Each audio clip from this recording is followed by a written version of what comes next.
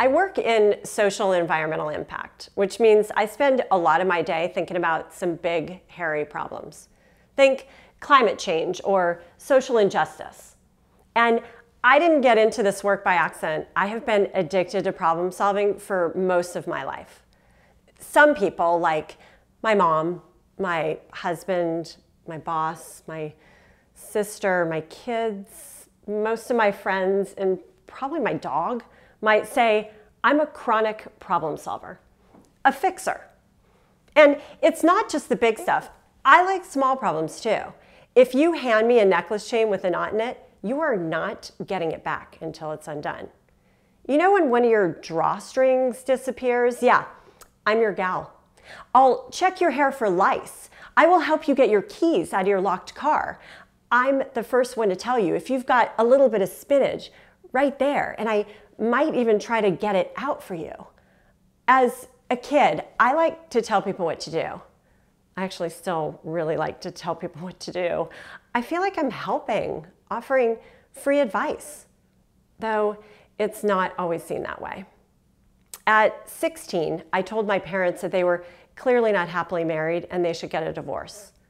Problem? Solution. Now, this fixation of mine can be a gift. I have helped so many friends through a marital challenge or a job change or even a fashion crisis. But there are also those times when my determination to solve a problem becomes the problem itself. Most recently, this has been with my daughter, who just graduated from high school. Yeah, she is among the thousands of teens around the world who graduated from high school during COVID-19. These kids lost their prom, the end of their high school sports career, their senior week, their senior trip, and the moment that marks 13 years of hard work, high school graduation. Now, the thing about my daughter is she is no stranger to disappointment. For 2 years running in 5th and 6th grade when playing volleyball and soccer, her teams never won a single game. Not one. I kept wanting a win and she kept playing and having fun. It was like the pizza parties and snack time were the highlights, not the scoring. For all 8 years of doing musical theater, hoping one time to get the leading role, it never happened. I felt the loss every time, and she persevered. She showed resilience, seemed unflappable. I felt deflated. One time, she came bounding in the house, so excited, announcing, I got the crow in The Wizard of Oz. Oh, finally her breakthrough role. You are the Scarecrow in The Wizard of Oz? That's amazing. She looked confused. No, Mom, I'm one of 3 crows in scene 2. I had to bite my tongue from asking, what crows in scene 2? Instead, I just responded, that's great, you are going to be so good. And honestly, she was so good. And then the letdowns got more personal. 8th grade and freshman year, her friend groups changed a lot. Her longtime friends were no longer her friends, and her new friends came and went. Now, this may sound familiar to you.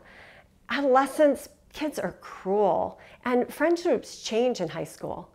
A lot of kids go through a rough patch.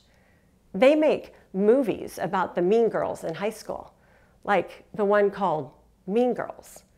But she cried a lot in those years, and it scared me. At one point, she said she felt depressed, so I sent her to therapy.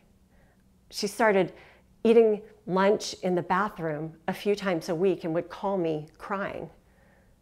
I listened. I ached for her. I tried to make her feel better. I bought her little gifts, a set of Be Happy cards and a gratitude journal, convinced that those things would turn it around. But they didn't. Her bad days became my bad days too. And then sophomore year, junior year, things got worse. And then a lot worse fast. She started cutting class and stopped doing her schoolwork. She was lying and sneaking out and lashing out. Things were spiraling downhill so fast, and I was just trying to keep it from hitting bottom. The day we learned that she had cut herself with a razor blade for the first time, I took a leave of absence from work. I was now in full-time rescue mode as she became addicted to vaping, was getting drunk, and started smoking weed every single day to dull her pain. I called doctors. I took her in for a mental health assessment. I kept trying to fix her until I couldn't anymore.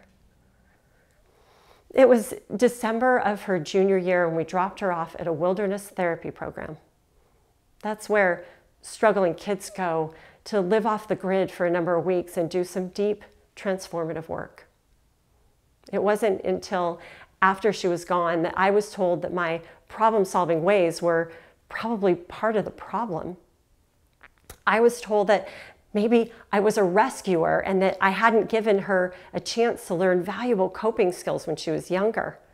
Learning to struggle and suffer is part of growing up, they explained. As things had gotten harder for her, I tried harder to make it better, to make it stop hurting so much. Even in her early years, when she was dealing with loss so well, I may have overcompensated. I learned words like enmeshed, that I may have been overly involved and emotionally attached to her experiences. I was told to practice detachment. Now, those were a lot of new words and a lot of new information to digest. I had invested so much in being a good mom, whatever that means. And I know that I have no idea what I'm doing in this job of motherhood. I've made mistakes. But I'd read books and listened to podcasts and saw experts speak about raising self-reliant kids. I believed in the blessing of a skinned knee, and I wanted my kids to learn how to deal with failure and discomfort. But I was starting to realize that I couldn't deal with it. I was the one who couldn't tolerate the discomfort of her emotions. She came home the summer before her senior year, sober, stable, self-aware, with a toolkit of coping skills at the ready. We agreed she couldn't go back to her same high school, too many triggers, so she started at a brand new high school for her senior year where she knew no one. That was rough. The difference now was that she could cope in healthy ways with all that disappointment. Now, me, a recovering rescuer, kept jumping in and trying to problem solve when I'd see her struggle, but now she could tell me, "Hey, Mom, you don't need to solve that for me." We were learning together. She was learning how to manage her difficult feelings as they would come up using her new coping skills, and I was learning how to manage mine, sometimes with the help of a therapist and sometimes with the help of wine. And then coronavirus hit. Shelter in place started the week she turned 18, so we canceled her big birthday party. She still had a great day. And while she's sad she never got a high school prom, she had fun doing fake prom outside with her boyfriend. I was watching. She was coping so well through such a difficult time. I might even say she was thriving. She was sleeping more and playing guitar, exercising and FaceTiming. You add all the binge watching and she might say she was living her best life. Me, not my best life. I was dwelling on all that she'd lost. As graduation day drew closer, the fixer in me started freaking out. See, I had a vision of doing an entire reenactment of graduation in our backyard just for her. We would have chairs 6 feet apart for family and friends. She would walk across our deck to receive her diploma from her dad. I would give a commencement speech that would be so touching that everybody would cry. And she'd give the valedictorian speech, of course, and talk about all that she'd learned. We would be so inspired. I was ready to do cardboard cutouts for everyone that couldn't be there in person. I had picked out my dress. I was excited. she was less so. I pitched her on my graduation plan, and she listened and said, "Yeah, Mom, that's okay. I'll probably just hang out with friends. But you could make me a video." A video. I was excited and then crushed. I wanted to save her from another disappointment, to keep her from living through another loss, but I couldn't. Graduation came and went. We took family photos, picked up takeout, and watched that video I had made for her. And then she went out with friends. For the next few days, she was sullen and moody. It was hard, she said, to see all the pictures on social media of her friends from kindergarten graduating from the high school that she left just 1 year before. She was sad that she didn't get to graduate with them, that she didn't get invited to any of the parties, that her high school experience was so different from so many. She felt left out. I felt like the only thing I could do was give her space. Now, you may have figured this out already, but it took me a while to realize that my graduation plan was not just about saving her from a graduation. It was about trying to save her from a lifetime of disappointments, the mini traumas, her therapist had called them, that she'd learned to overcome while she was away, the ones she'd overcome without me. I know now that she has everything she needs inside of her to take on life's disappointments as they come. I just need to get out of the way. That little girl who was so excited to be the crow in The Wizard of Oz, the one of 3 crows in scene 2, she is the young woman before me now who is so excited to get on with her life, to go to college, study psychology, and help struggling teens. I made a decision then to stop rescuing my daughter when she doesn't need rescuing. I need to trust that she's going to figure it out. This pandemic has been a reminder that there is so little in life that we can control.